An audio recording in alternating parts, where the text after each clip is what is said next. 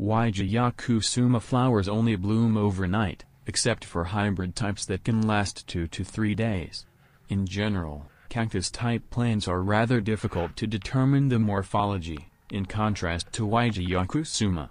This plant is easy to identify after old age. We can see where the leaves are, where the stems are, and other parts. This flower knob begins to open after sunset, and is in full bloom starting at 2200 hours WIB. The Wijayakusuma flower, or also called the Wiku flower, Epiphyllum oxypetalum, is a type of cactus plant that has the class Dicotiledoneae.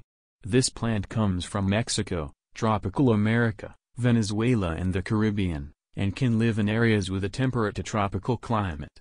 Even so, not all types of these plants can flower because this is influenced by climatic conditions, soil fertility and maintenance methods.